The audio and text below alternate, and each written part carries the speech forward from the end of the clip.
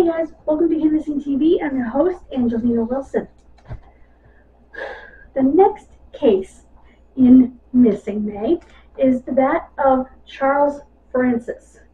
He disappeared on April 9, 1979, which just so happened to be my father's 35th birthday.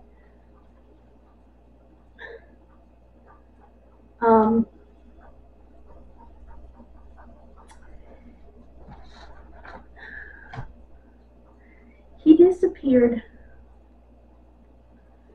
Let me try to. Okay.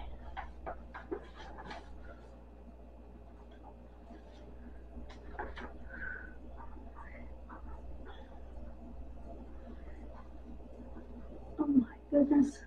The hell? Okay. April 26, 1979. The boy's dad came out for a custody hearing.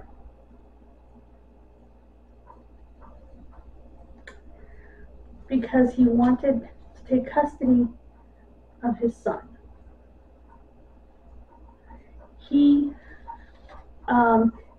would take his son in his truck to make deliveries, but he would have to hide him during the deliveries because it actually wasn't allowed.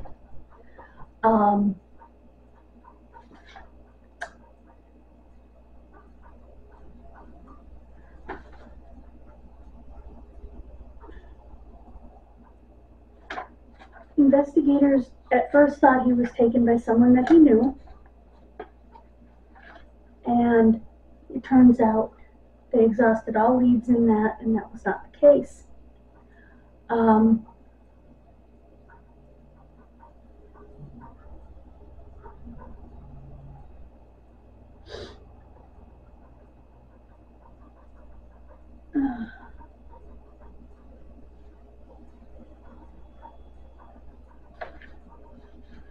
Okay. 10 days after Chris's disappearance, a 13-year-old boy in Costa Mesa was kidnapped by serial killer and child molester James Crummell. James Trotter was walking to school when he was snatched by Crummell, who lives less than a mile away from the teen. 11 years later, the killer called police to report finding charred remains off Ortega Highway. At first, investigators thought the remains were female, but dental records confirmed they were James Trotter. Crummell was convicted in 1997 of murdering the teen. It wasn't his first murder conviction. He'd been convicted of murder in 1967 of a 9-year-old boy in Arizona. Now, Costa Mesa is in California. This little boy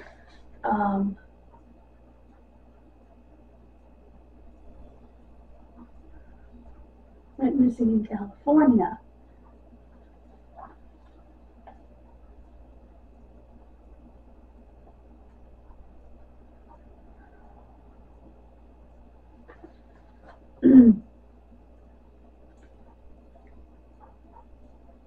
Detective Don Howell specializes in child abuse-related homicide and child molestation cases. He has written 2 books on how to interview sex offenders. Sad that we need that.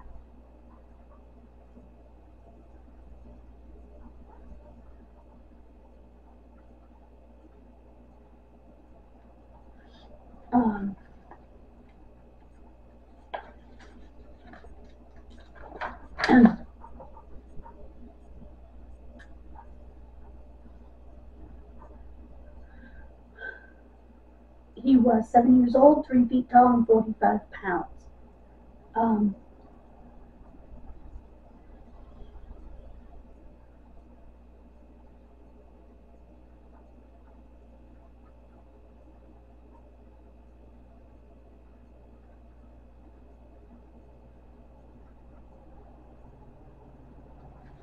Let's see.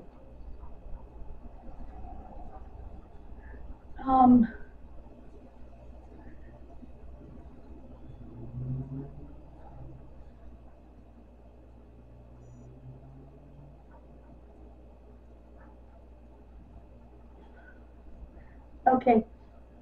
Someone came forward and thought that they might be Charles Francis. Oops, I keep getting out of frame. And he did look Very similar. Oh no, no. I'm sorry. Police found a man. They asked him, is this you in the picture? And the man said he didn't think so.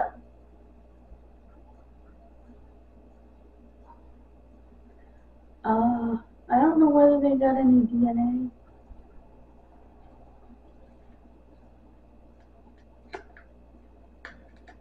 Yes, they did. They took DNA and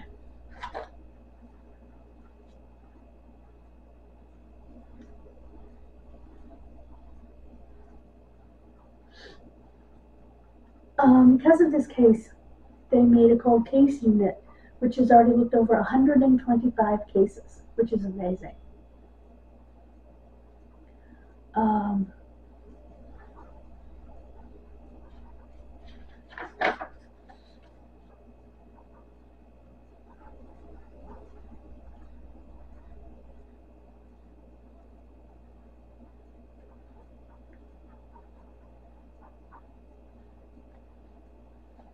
When everyone was re-interviewed, when the cold case team started, no one changed their stories, which is a good thing.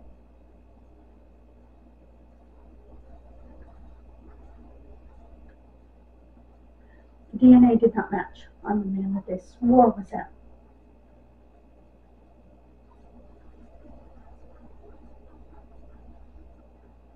I guess we all have a twin, huh?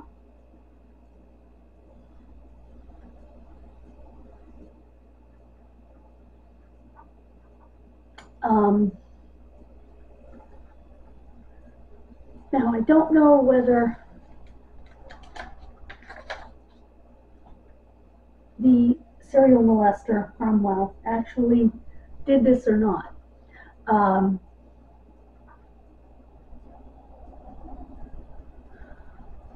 Again, he's endangered missing. He was a white male with brown hair, blue eyes, a scar on his forehead, and his nicknames include Chris, Chrissy, and Christy. Okay. He was wearing a denim blue Levi's jacket with United States Army patches on the arms and pockets, a multicolored t-shirt, and a blue-colored pants. I think that's important because that's very unique. And he is considered the prime suspect in the case, this James Cromwell.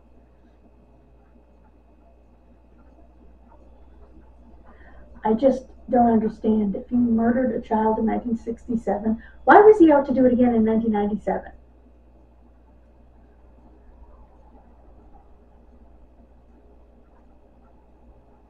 Cromwell is believed to have more victims and might be a serial killer.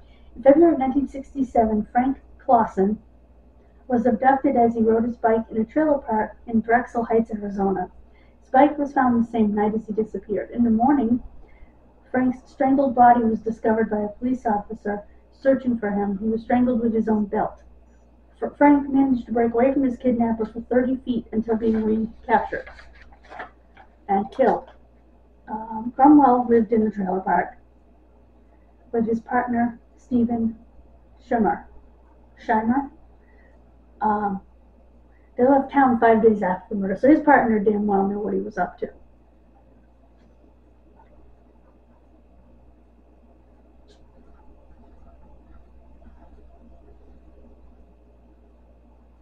He said he killed the boy because he heard people yelling and calling his name and he was afraid he would respond.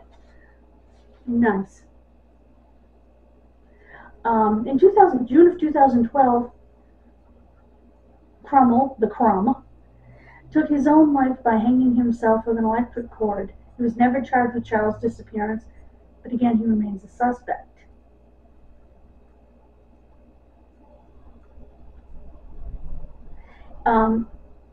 And they want it to be noted that Charles and Jack Phillips are the only presumed victims of the Cromwell that remain missing.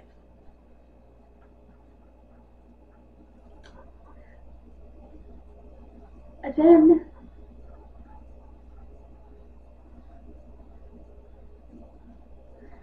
they believe he might still be alive, that Charles' uncle believes that Charles is still alive and moved in with another family with the help of Dennis in 1979.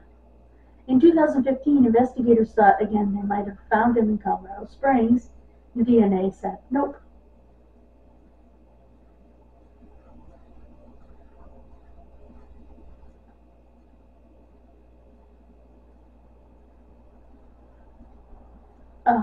He was very shy. He wouldn't have talked to a stranger or willingly got into a vehicle with a stranger. We know this.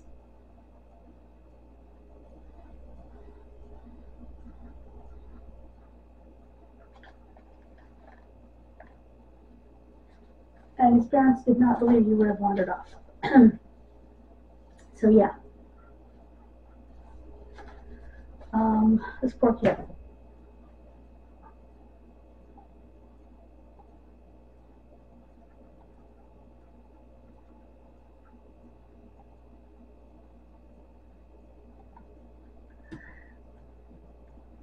You might think one of his parents hid him away, but even if that was the case, when he was an adult, he would have come back,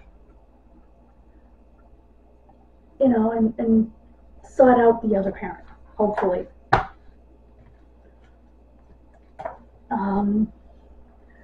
I think that anyway. What do you think? Let me know in the comments. Again, we're trying to get to 500. We're halfway there, guys. Over halfway there, actually. By August 4th.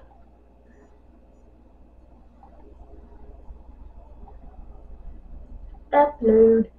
I'm uploading today's videos for the other channel.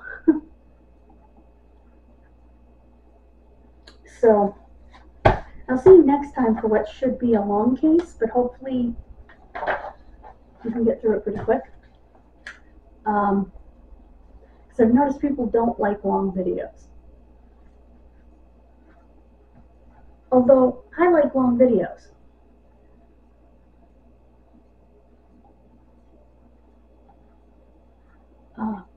So I'm not sure what the problem is. Am I boring?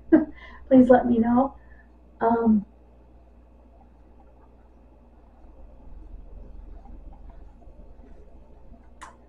Thank you for joining me. God bless you. Have a wonderful rest of your day. Bye-bye, guys.